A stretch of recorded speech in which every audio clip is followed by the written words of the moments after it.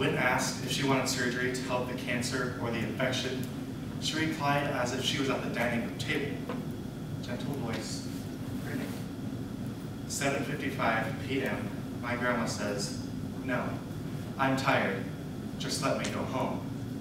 When this was said, the surroundings of the room seemed to wall up to mind, like the thin curtain that tried to give me and my family privacy, but failed, or not being able to see where I had her buttered body separated from the sheets, except for the blood outlined her withered body.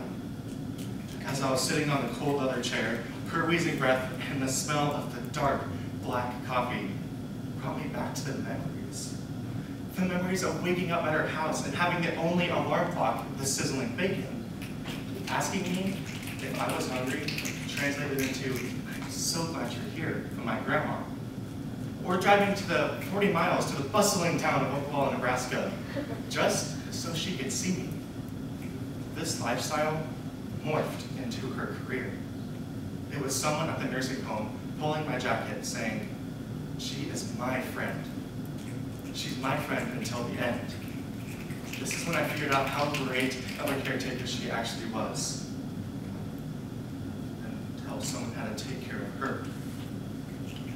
She found out she was sick. There were no tears, no panic. She just looked up at the family and said, "I've lived my life. I have 6 amazing children, amazing grandchildren, and I know where I'm going when I'm gone." This is when she quit her job. She quit her job like Satan forces his hand on the people that are weak. Her scoliosis showing his heavy hand pushing her closer and closer and closer to the ground. But the only question in her mind was why her back was shaped like a question mark.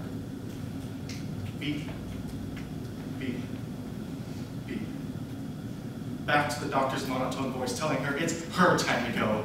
Back to the raw cheeks that burn like acid when the salty tears rolled down them. Back to the stained sheets.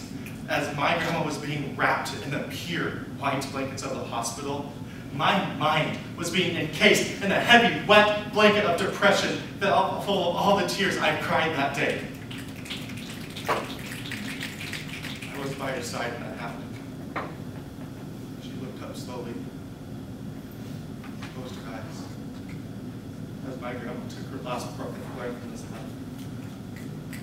"Just let me go home.